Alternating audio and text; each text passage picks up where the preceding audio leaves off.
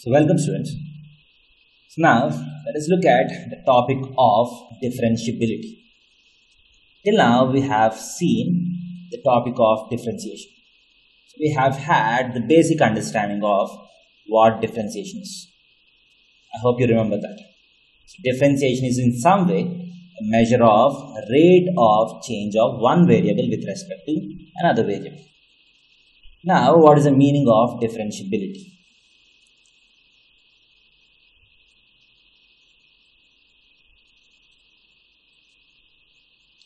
What is the meaning of differentiability? So suppose you have a function y is equal to f of x. You have a function y is equal to f of x. So let's say that it looks something like this. So this is y is equal to f of x. So we say that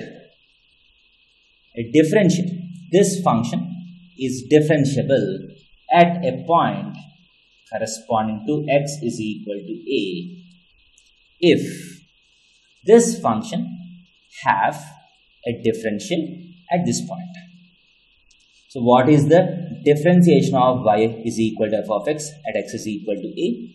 So what is the definition or what is the first principle of differentiation? F dash of a is equal to limit h tends to 0 f of a plus h minus f of a by h.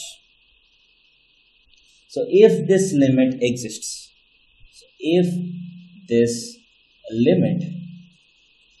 finitely exists, then we say that fx is differentiable at this point a. Then f of x is differentiable at x is equal to a. And if this limit does not exist, then we say that f of x is not differentiable at x is equal to a. So there are certain cases where this limit does not exist. So what are the different cases where the limit does not exist? So limit does not exist if the right limit is not equal to left limit. So as we know, every limit has two parts, the right limit and the left limit. So if the limit has to exist, both right limit and left limit should be equal to a finite number. So if the right limit, that is limit h tends to 0 plus f of a plus h minus f of a by h, is same as limit h tends to 0 f of a plus h 0 minus f of a plus h minus f of a by h. So if both are equal to a finite number, then we say that f of x is differentiable at x is equal to a. So if the right limit is not equal to left limit, or if the limit does not exist, or if the limits go to infinity, then we say that the function is not differentiable at that particular point. So differentiability is a very straightforward concept. It involves calculation of this limit. So if this limit exists, then it is differentiable. If it does not exist, it is not differentiable at that point a. As simple as that. So next we have something called the right differentiation and the left differentiation.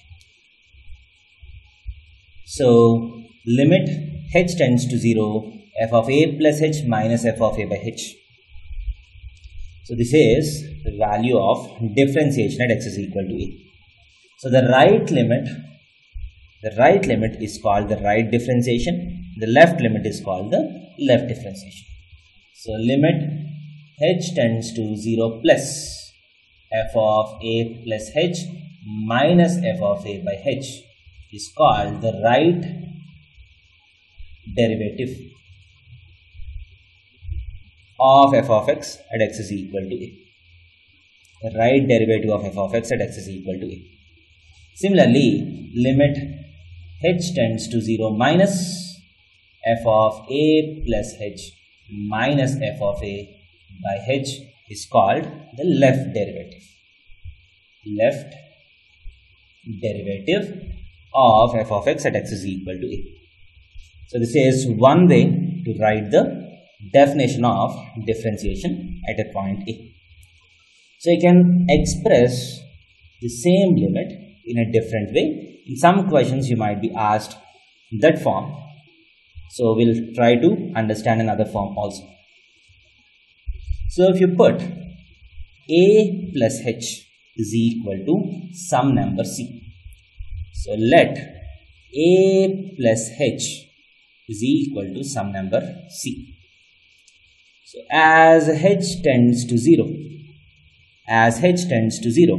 where does C go? C tends to A, right? As H tends to 0, C tends to A. Now if you express the limit in terms of C instead of H. So limit C tends to A, f of C minus f of A divided by H is nothing but C minus A.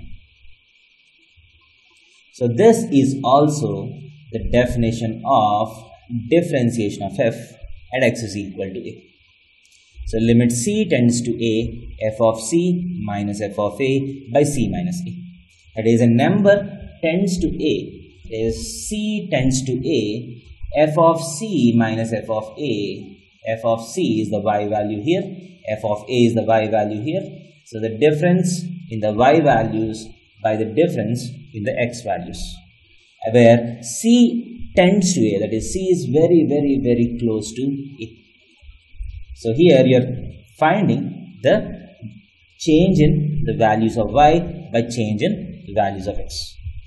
As C tends to A, we are looking for infinitesimal changes in y by infinitesimal change in x. So this ratio is called the differentiation. And the right limit is called the right derivative. The left limit is called the left derivative, as simple as that. So now we have understood what the right derivative is, what the left derivative is.